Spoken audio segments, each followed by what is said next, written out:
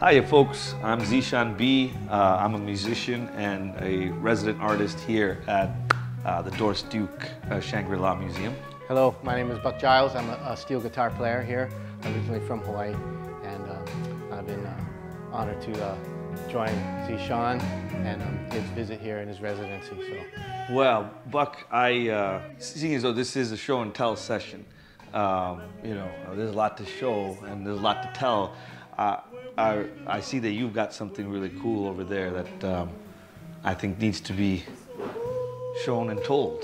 This is a 1928 Hawaiian steel guitar, style 1, and it's pre-electric because and it has 3 cones inside here. It's a resophonic guitar. This is the type of guitar that Hawaiian artists will be playing, you know, from the 20s on, and even till today, people are still playing these things. Wow, so, wow. But this particular one, I was lucky enough to meet Tao Moy, who is a very famous steel guitar player who toured the world for 60 years. Wow. He left when he was about 19 years old, Hawaii with a hula troupe, and didn't come back until after 60 years. My goodness. But he traveled to India. Oh, wow. Yeah, so Tao Moy, when he went to then called Calcutta.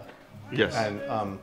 And over the years, he kept returning, and he made friends, and in between concerts, and they would stay there for long periods of time, him and his cousin, who was named Tauivi, would give steel guitar lessons. Wow. One of his first students, I believe his name was Gurney Nis, and that kind of started a cross-cultural, you know, connection, because in India they have sliding instruments as well.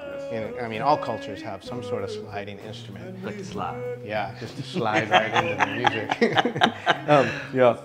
But in Hawaii, believe it or not, Hawaiian steel guitar was invented here by a guy named Joseph Kekuku between 1885 and 1898. But Joseph Kekuku was actually the one who perfected a method.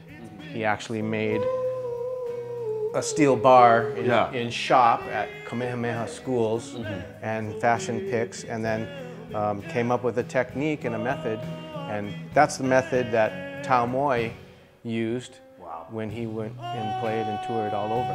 And I know you were telling me that you recall seeing old Indian movies and you were like, hey, there's this Hawaiian music in there. Yeah, there's a really fascinating nexus between these Hawaiian aesthetics and Indian film music, particularly with the lap guitar. It's not until I heard Hawaiian music later on, and through, you know, I should say culturally stereotypical things like cartoons and you know, Elvis movies and, you know, stuff that's, you know, I guess of dubious authenticity, but nevertheless, when I started hearing that, and I was like, wait, that's the same sound. Maybe that sound is very synonymous with music from back then. That's why the geriatric Indian population around the world really digs this stuff, because it's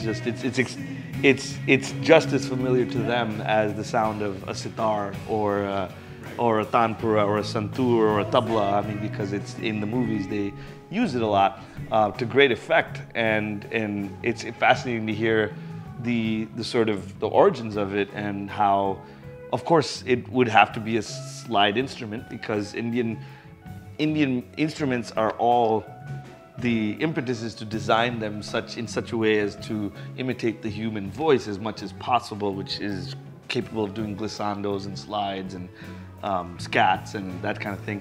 And so it's just, man, it's just amazing to be in this space with you with this. And I gotta say, Buck, this is from the 20s, right? Yes, 1928. 1928. Okay, so seeing as though we're in a museum right now, you better keep your eyes on this, because you might turn around and all of a sudden it's sitting here in their collection. right, and it's signed by Tao Moy here. Wow, all the more reason. this could very well be a museum piece. So take care of this axe, you believe? Oh yeah, I will.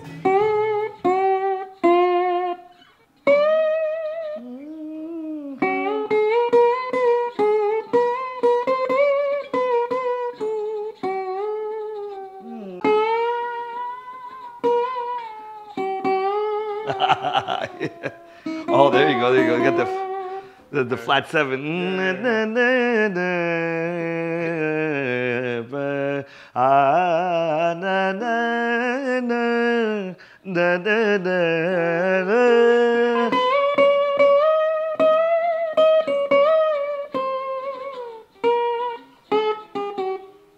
All right, yeah, that's dope. That's I'm dope. trying to emulate that. Oh, but dude. Only you can do that. Oh no, feeling the overtones and hearing this stuff that was such, you know, some of the stuff I think of as like the soundtrack of my childhood, and interesting enough, the soundtrack of my parents and grandparents, because that's what they like listening to. Those are the movies they went and watched, had this kind of stuff, so it's really a treat. And Buckman, I'm really excited to like make music with you, I'm really, you know, it's just going to be just amazing. We're excited to bring the flavors of and the aesthetics and beauty of Hawaii, and whatever it is I bring, you know, putting those elements together. The